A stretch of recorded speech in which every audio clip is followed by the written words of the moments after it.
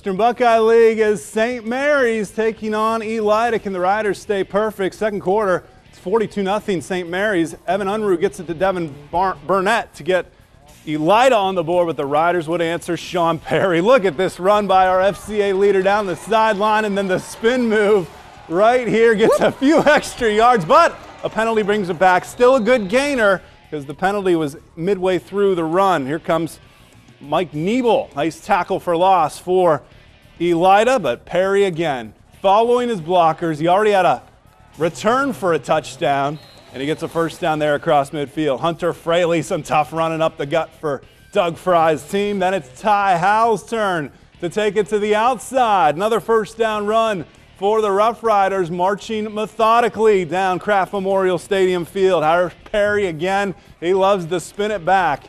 Coming to the sideline, there it is, spins into a tackle, but still gets a few more yards. And then Ty Schlosser, back from an early season injury, punches it in to make it 49-7 St. Mary's. That 42 points in the first quarter got them well on their way to a victory. Rough Riders 6-0, final score 63-13 St. Mary's.